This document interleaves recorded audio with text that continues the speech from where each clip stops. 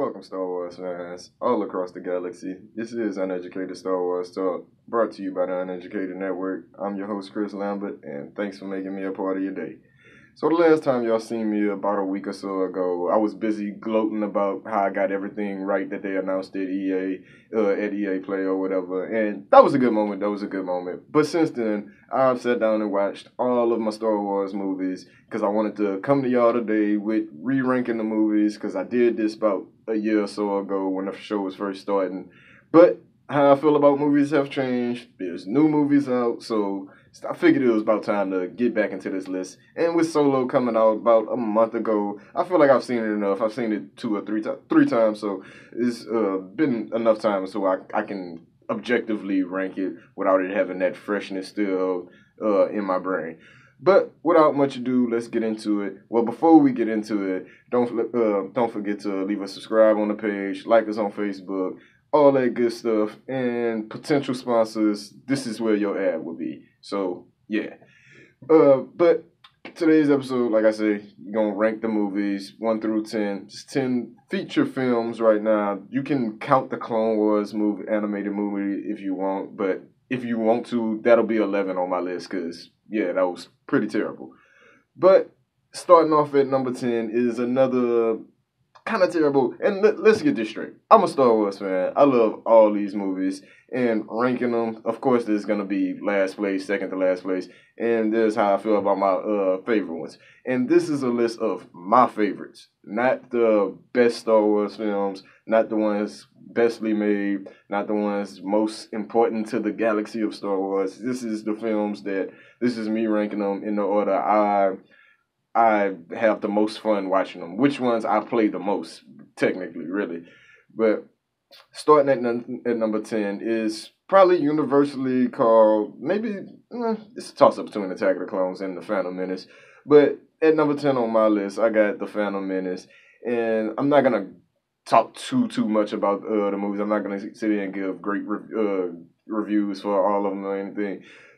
But start off, it's not a great movie. The end fight scene saves the movie, make it worth watching. And the end fight scene is probably one of the best fight scenes in Star Wars. Even the whole battle of Naboo, it was pretty dope and everything. Get introduced to Padme, which I love Padme. Padme is not a loved character in the fan community, but I love me some Padme. So we get introduced to her and everything. Phantom Menace, bottom of my ranking at number 10. Not a movie that I put on too often, and I barely like if Star Wars is on TNT, I'm watching it. But Phantom Menace, when it was on the other day, I didn't find myself wanting to sit down and watch it until it got to that last fight scene with Darth Maul. Darth Maul saves this movie, and it probably wouldn't get mentioned if it wasn't for that in fight scene and Darth Maul. It would probably just get cast away like the Clone Wars animated movie.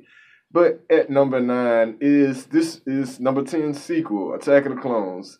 And when I was younger, when this movie first came out, this was my movie. This was my movie. I can't even lie. The Obi-Wan investigating Django and stuff like that. How the clones how we get introduced into the clones and everything. That was dope to me. Obi-Wan getting on Geonosis, just him, Obi-Wan and Django fights are pretty dope throughout the movie. The Attack of the Clones on Geonosis and everything. All that was great. All that was great. I really enjoy all that kind of more than I enjoy Phantom Menace. So that's why that film ranks number 9 on my list. And like I say, it was a favorite of mine growing up. But as I got older and able to comprehend movies a little bit more, yeah, it's not a great movie, but still a Star Wars movie, so it's on my list. At number 8, I got The Force Awakens, Episode 7, and this film, it might have been pretty. I remember it being pretty higher on my list when I last time did this, but letting it sink in, like 2 years plus with The Force Awakens, and I don't put it on that often. I love the characters. Let's get that straight. I love the characters. I love Rey, love Kylo, love Poe, love Finn. Love all these new characters that we got introduced to. I love those. I don't love the movie because it reminds me so much of A New Hope. And that is okay, but if I want to be reminded of A New Hope, I'll just put in A New Hope because that's a better film to me. But like I say, I do love the characters. I just don't love the movie as a as a whole. Like I don't go running back to the Force Awakens, but even though it did have some dope moments, it did have some dope moments.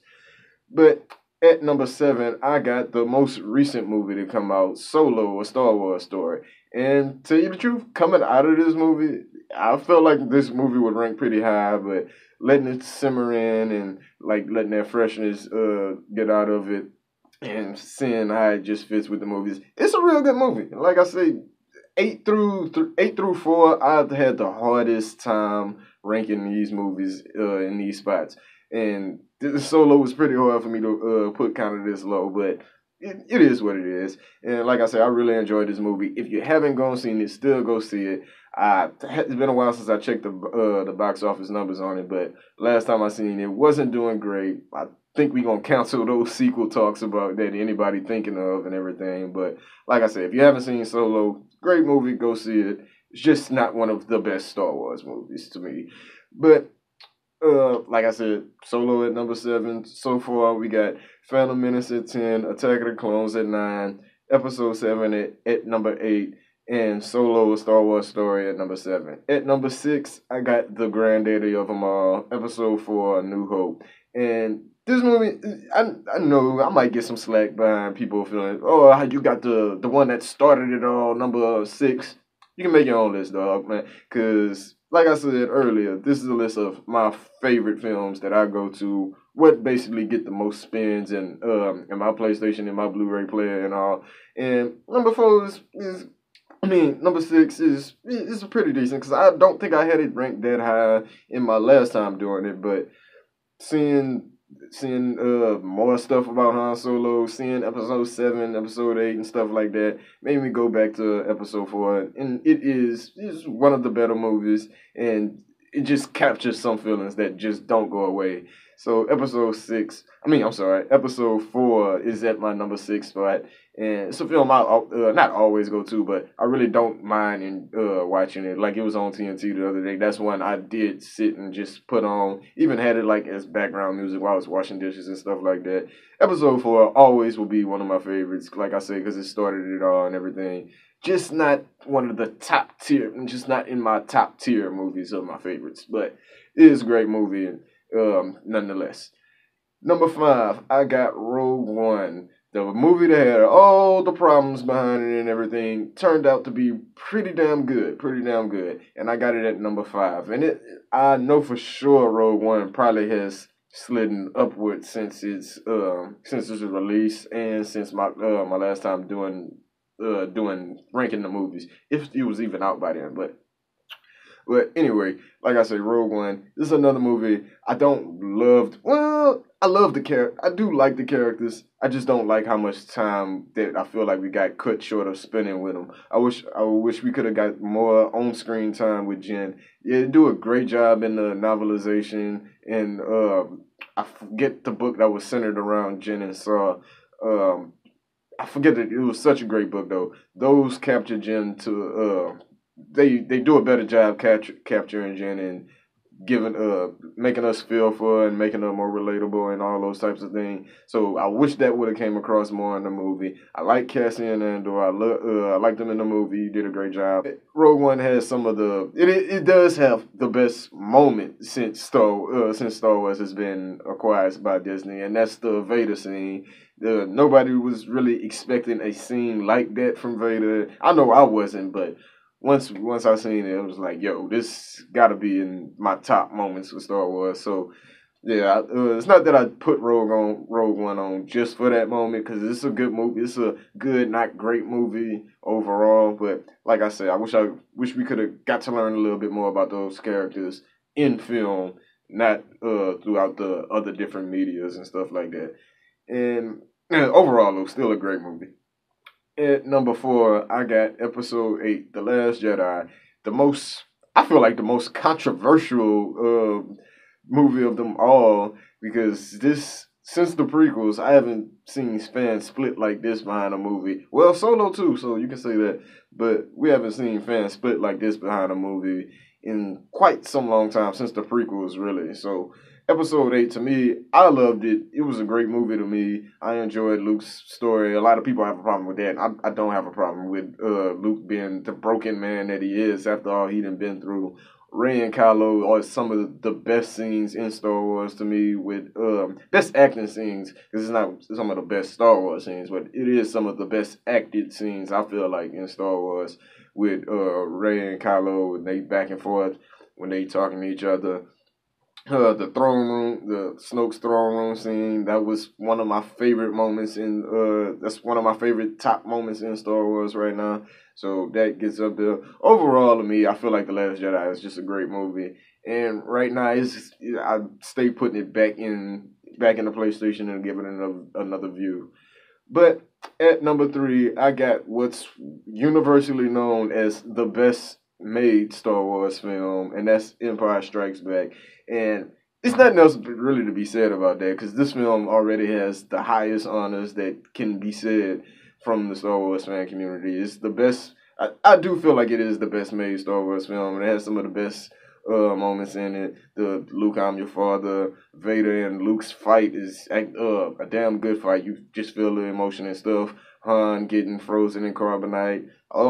Just Empire Strikes Back. It is one of the best movies, and like I say, now we're in that top tier of Star Wars movies. So this movie, Empire Strikes Back, there's nothing really else to. It's nothing really bad to say about it, and it's nothing else really good to say, because everything has been said about it. Having the honor of the one of the best Star Wars films, which Star Wars, in my mind, is the best film franchise ever, and this is the best film of that franchise. So high honors there. It's just not my favorite to watch. And at number 2, I got Return of the Jedi. And this, like I said earlier about Attack of the Clones. Growing up, when I first seen Return of the Jedi, this was my favorite film, because I love the big action battle with the Battle of Endor, the 3-way battle with Han and Leia on Endor, Luke in the Death Star fighting Vader and Sidious, Lando and Neen Nub, and excuse me, Lando, Neen Nub, and Admiral Akbar trying to destroy the Death Star and everything. It was just, it's not a tense moment, but to me, that is some of the best Star Wars at its core, is Vader and Vader, Emperor Luke, and Han and Leia. Like, all that was just great to me. It's not as good as a film as Empire Strikes Back, but like I say, because of the Battle of Endor, Return of the Jedi is always up there when it comes to playbacks, I guess you would say, spins on the PlayStation. I don't know what you want to call it, but I'm for sure always playing back Return of the Jedi because of that last fight scene, Battle of Endor, like I said. But my number one favorite film, and I know this film hasn't moved since ever, so probably since I've been a teenager and seen it. But Revenge of the Sith is my number one.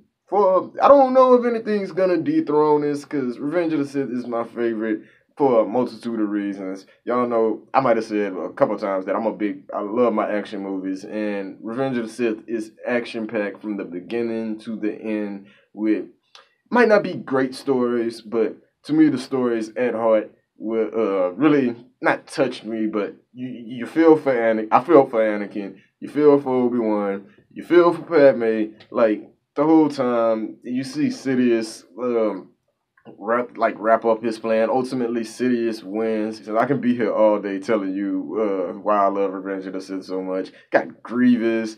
The fight with Dooku at first was pretty good, and Revenge of the Sith. I can babble about it all day, but that's my number one. To give y'all a quick recap: number 10, Phantom Menace; 9, Attack of the Clones; number 8, The Force Awakens; 7, Solo: A Star Wars Story; number 6, A New Hope; 5, Rogue One: A Star Wars Story. I gotta remember to add that on there.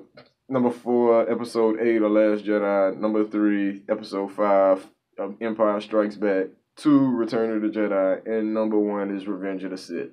Let me know in the comments how you feel about my list. What is your list? And yeah, just keep the conversation going, because I love doing videos like this. I'm more of a fan of just talking my take on the Star Wars universe, not trying to report news to y'all or anything, because I ain't no journalist. I'm not sitting here trying to be a journalist. I'm just a Star Wars fan who likes talking Star Wars. So if you want more of my take on Star Wars, keep it locked right here on the Uneducated Network. Don't forget to press that subscribe button. Hit that share button too if you don't mind, I guess. And if you like the video, leave a thumbs up. And like I keep saying, don't forget to share it, because the more you share, the more people get to see it, better it helps out the channel. The more we want to bring y'all new content. And I'll see y'all next time in my next video. Like I said, keep it locked right here. Until next time, bye-bye.